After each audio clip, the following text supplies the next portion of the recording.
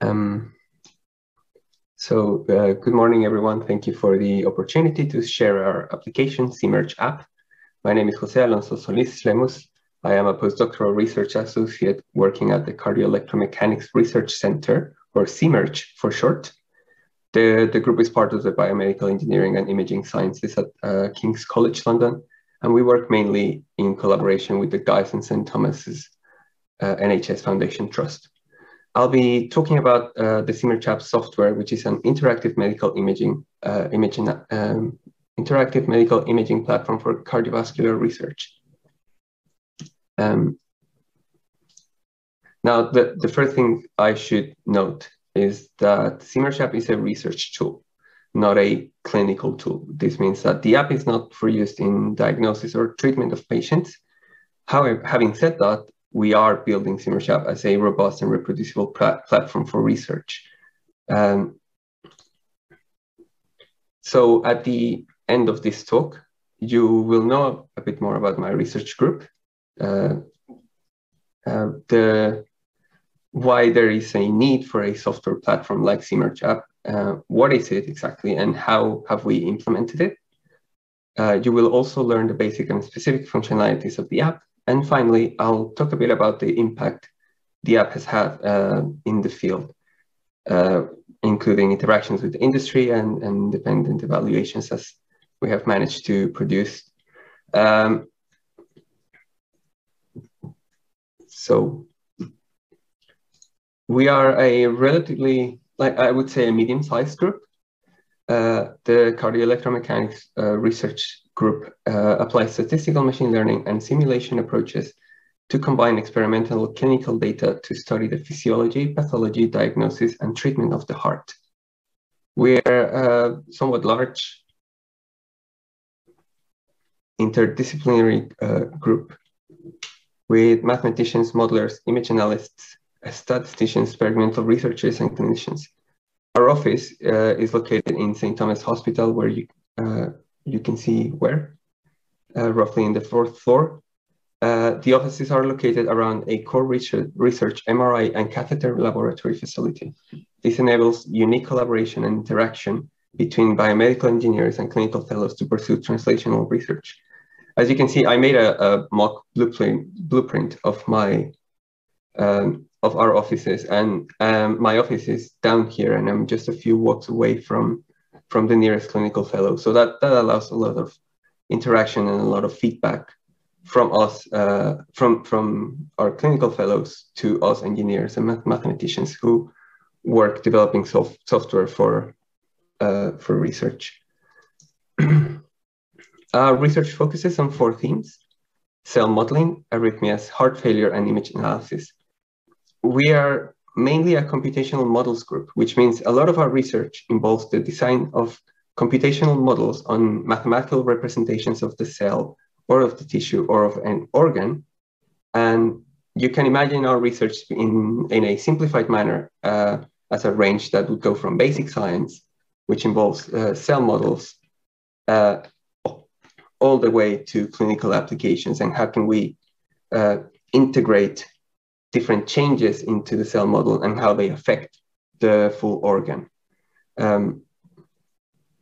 We are trying to implement more and more patient-specific research through image analysis. So we are able to acquire an image from a patient, process it, develop a model for it, and check out results. I don't know, it could be maybe test whether a drug would work for this particular patient or something like that, or look at the specific fibrosis that the heart may have. All of this is only acquired because there are common software platforms, and which leads me to the next bit. Research software can be very difficult because creating a research tool is one thing, but escalating it and acquiring a user base over time requires much more planning. There is a variety of tools available, programming languages and programming styles, and operating systems.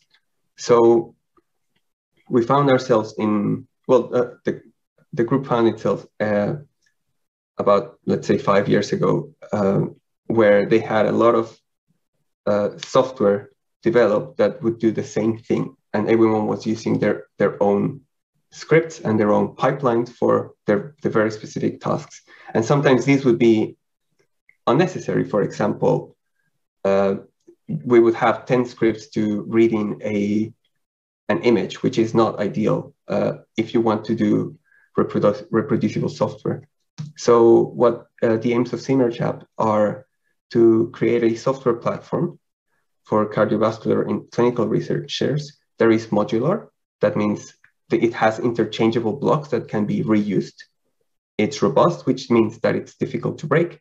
And mainly it's reproducible because it produces the same output from 2 different users on the same data, or even from the same user on the same data, right? So the same user could do the same case multiple times, and the result would be within reasonable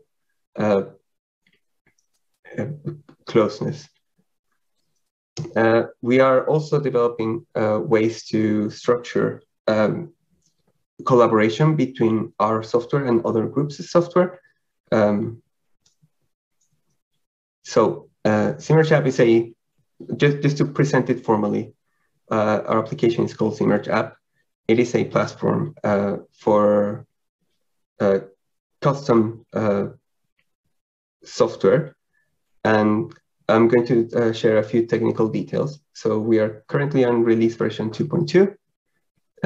We build an application on top of open source standardized software called MITK, which help us to handle the user interface elements and certain basic modules like manual segmentation and those things, which are already standardized by this application. But we build on top of it fully custom image processing and computer vision toolkits. Now, in a few words, CemrgApp enables cardiovascular clinical researchers to perform advanced image analysis with limited training. And the limited training part is very important because this has enabled us to get new clinical fellows working up and running much quicker and with very minimal interaction from us who develop the software and teach them how to use it. I'm going to present the user interface. As you can see from the on the left-hand side, there's a series of buttons that the user can select.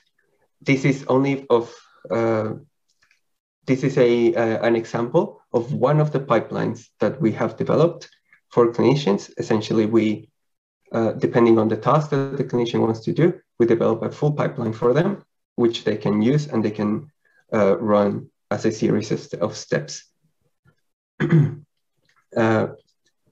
CemrgApp provides an integrated environment where cardiac data visualization and workflow prototyping are presented through a common user-friendly graphical interface.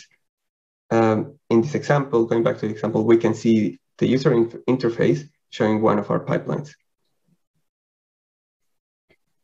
So everything is quite straightforward. The user knows when things have finished, when things need to happen. I'm not going to go deep into what's happening here because I'm going to explain it further along. Now, we can think of CemrgApp as a platform that has a set of basic modules and then a lot of customized pipelines. So the basic models are what you would expect from an image analysis toolkit. So we have image processing tools such as registration, segmentation, management of that segmentation, as you can see on the right-hand side here. We've included a machine learning tool to do automatic segmentation. So then we relieve some of that working time from the clinician to segment the data. We've developed some in-house algorithms, as you can see, to generate meshes and to project the mesh elements onto the image data to extract the signal intensity of, for example, the fibrosis in a late gadolinium-enhanced scan, right? That is one of our most commonly used pipelines. Now, as I said before, these can be combined into what we call plugins to address a specific task. We have 5 main plugins developed at the moment, and we're in the process of developing more. But essentially, we have motion quantification, scar quantification, a series of measurements, and then tools to prepare an image to take an image to a mesh that has that is ready to do electrophysiology simulations. For example, the motion quantification pipeline, it is a plugin that estimates cardiac motion by applying an image registration warping field to a triangulated mesh of the heart's chambers. So we would get, in this case, for example, 10 cases acquired over a short period of time from the patient. These are CT scans in this case. And we are able to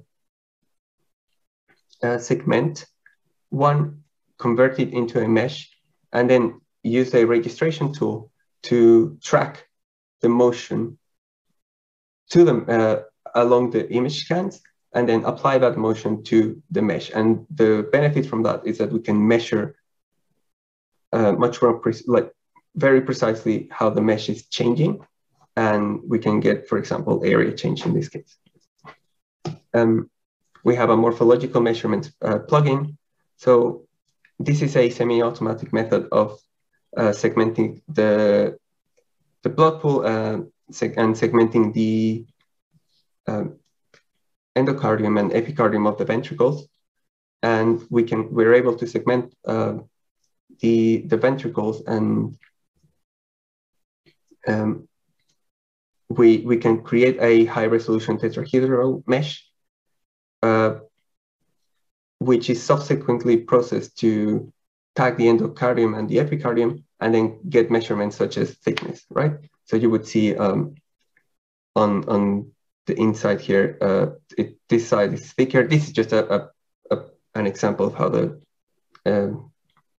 plugin would work. Finally, the SCAR plugin is a plugin that contains data processing toolkits which perform resampling, automatic segmentation, rigid registration and transformation of images, bespoke smoothing of segmentations, late gadolinium-enhanced image interrogation and assessment of fibrosis. And this is what I was trying to mention before. So we have a series of colors. These colors correspond to, these modules correspond to a certain basic module.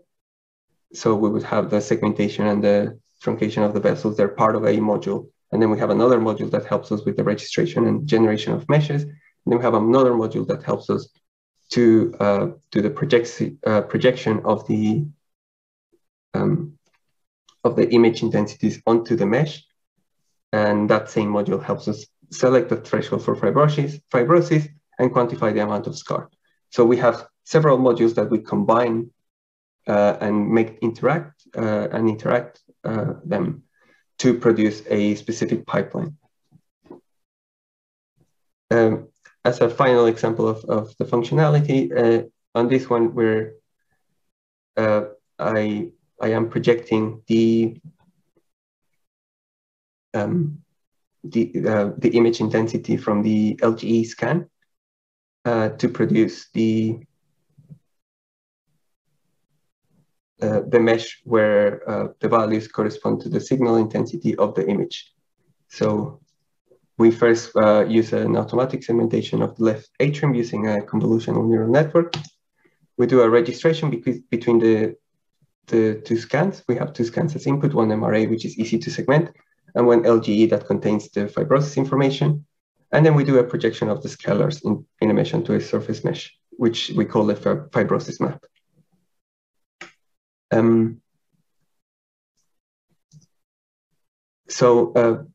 Next we have we're able to produce some command line tools. These are very useful to do some batch processing. not everything needs to be done through the user interface. So for example, conversion between image type, that should be fairly easy, and we can do multiple with a single command, or perhaps do a projection of scalar values if we have all the data for many folders that have been processed before, and we just want to try different thresholds or something. We can do that very easily without having to redo everything.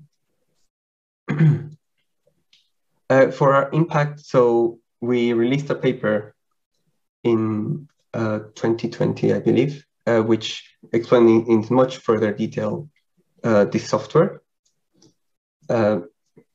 It has generated a large number of article studies, clinical trials, and comparative studies from members of our group and our close collaborators. I believe we're around 30 journal and conference papers in total. One of these studies was a reproducibility study for the scar quantification pipeline. That was really good for us to get. We have been independently evaluated against a proprietary software called ADAS or ADAS 3D, and they show that CemrgApp had similar results to this proprietary software, which was fantastic. This was a completely independent work done by a university in Amsterdam, I believe. The name skipped my head, sorry. And we have also provided commercial services. We were, for example, we did the Medtronic FireNice 2 clinical trial, which involved comparing types of ablation, a comparison, trying to do a good comparison between radio frequency ablation, which is common, to cryogenic ablation, which is not that common. And finally, just a few bits of contact. If you use Twitter, we have a Twitter handle. We have a web page for our group, and we have a web page specifically for our app. We host everything on GitHub. It's important to note that CemrgApp is free and open source software, and we intend to keep it that way as long as we can. So we have a Twitter page. We have our GitHub page, and it's quite it's reasonably dynamic. We have issues, and we have a wiki for people to contact us, and we have some interaction from our users. And